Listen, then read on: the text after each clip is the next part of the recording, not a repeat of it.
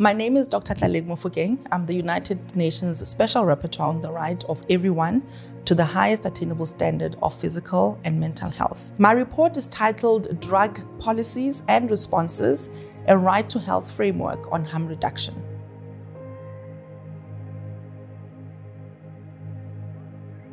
Harm reduction is a way of approaching the issue of drug use and people who may have drug dependencies, and of course in the different ways that emerges in health systems. I came into this work through the HIV lens around hepatitis, needle exchange programs, but for the right to health, it's absolutely about human rights. It's about protecting the dignity of people, including people who use drugs, and not discriminate them. And so the report aims to bring about an analysis that looks at the impact of current policies and practices and proposes through the right to health framework of accessible, affordable, acceptable and quality health, how we can shift the paradigm from a war on drugs to harm reduction that looks at information giving, at seeking behavior and health-seeking behavior, as well as ensuring that programs are really centered around the needs of people who use drugs without stigma.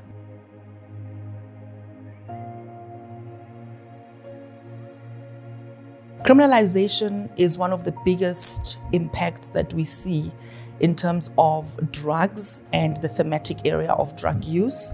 Criminalization enables other human rights violations to happen even within the health system, where you find that a drug user may have, in one instance, a particular crisis. They may come to a health facility for something completely different, but by disclosing that they are using particular drugs, which are often termed illicit drugs, the stigma and the discrimination then tends to come forward. In some jurisdictions, in some countries, doctors are being forced to actually report people who are drug users. And so it's important to understand that criminalization as a legal framework enables actually this idea that people who use drugs need to be surveilled, need to be policed, and that they don't actually have particular rights around the right to health. So I used the entryway of criminalization to really understand and to illustrate how law and medicine can intersect. But there's also the positive, where law and medicine can intersect, where legal frameworks can enable the respect, the promotion of the right to health.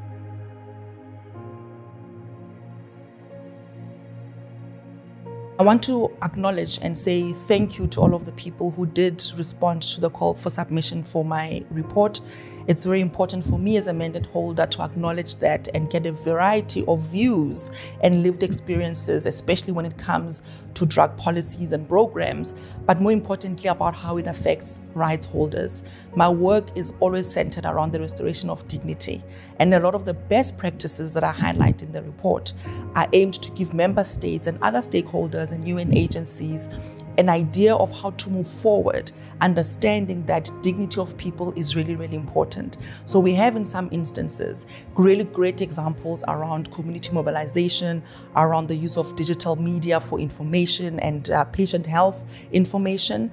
We also have examples around actual responses in terms of clinical care, around having an naloxone available to reverse some of the overdoses that we see. We have really great example, and we all understand the needle exchange program. Often when you say harm reduction, people think needle exchanges, but we've also seen how research is actually quite dynamic in how they are able to actually tell us in which population is which drugs more prevalent, and therefore the response of the health system is more tailored. What's also fascinating in this report in terms of good practices is that we meet people where they are, and there are examples in some countries where you have non-governmental organizations who are able to provide test strips for clients, people who are going to festivals, cultural clubs, where we know that drug use is going to happen, and people can test firstly what it is that they have in their possession. They can test the quality of that, and I think for me it's really a good step in the right direction. When people are empowered with knowledge, they can make informed decisions around their health, including drug use, whether to use them, whether not to use them. But if you're going to use them, what are the safety measures and protections that you need to be thinking for yourself?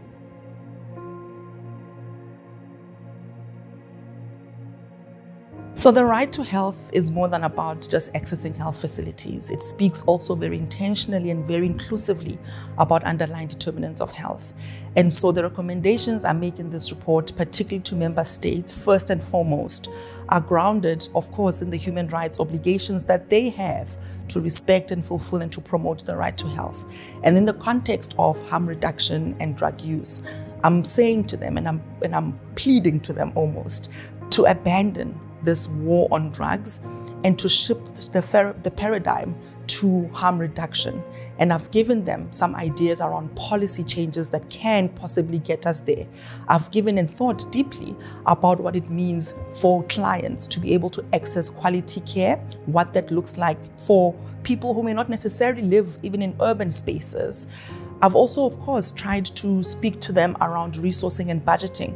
We know a lot of these programs depend on other aid or other resource support, and it's not often sustainable. So it's very important for member states to understand that harm reduction and the issues of drug use are not stigmatized, and that we should be integrating in a comprehensive way services. Of course, I speak about the intersections of mental health. I also speak about sex work. I also speak about young people who use drugs. And it's important to also understand that people who use drugs have very colorful, varied lives as well. And they are professionals doing many other different things. And for me, it's my hope through those recommendations that we can destigmatize, but ultimately decriminalize. The ultimate call for me is that UN member states must decriminalize drug use.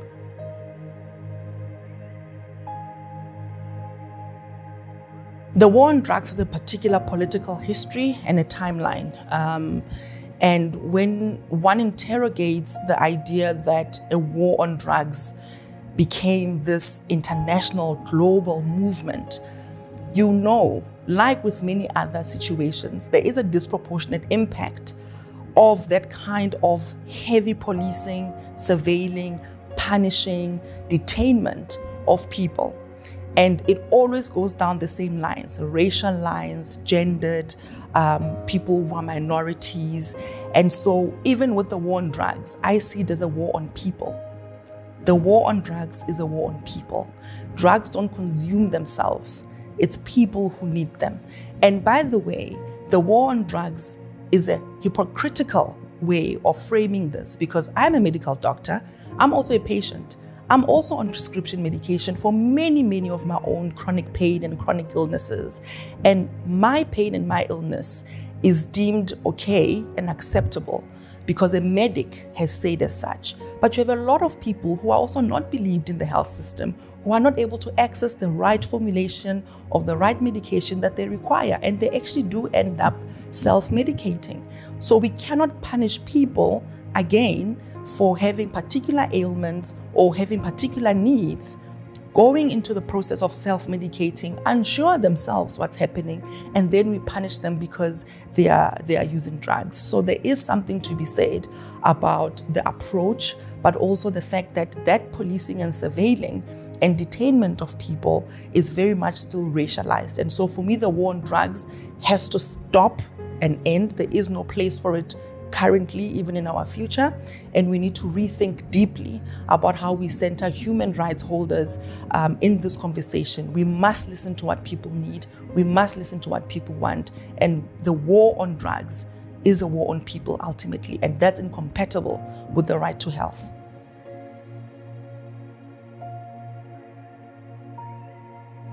Decriminalization remains one of the most important legal steps that all the member states can take immediately. When you are living under a criminalized state, whether it's because of your health status or whether you use drugs or whether you have irregular migratory status, whatever the issue of discrimination or whatever the issue is being used to criminalize you, it's very hard to imagine a life where you can thrive outside of that.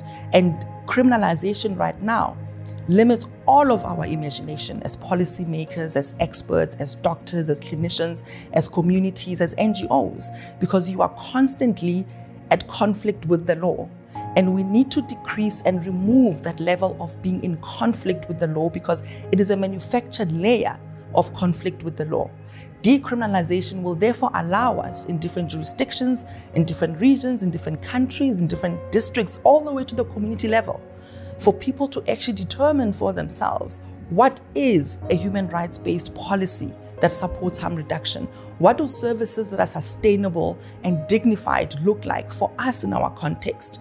Cultural practices. We know a lot around spirituality and mental health and all of those different intersections. So with decriminalization, we allow all of us to be innovative and to really think without the pressure or the threat of being incarcerated or being stigmatized or being discriminated against. And decriminalization is important because it will enable drug users, either past, present, even future drug users, to have gainful employment, because right now the discrimination affects their economic participation. The discrimination affects their ability to get into schools. It affects their ability to participate fully in society. And so the right to health is a framework.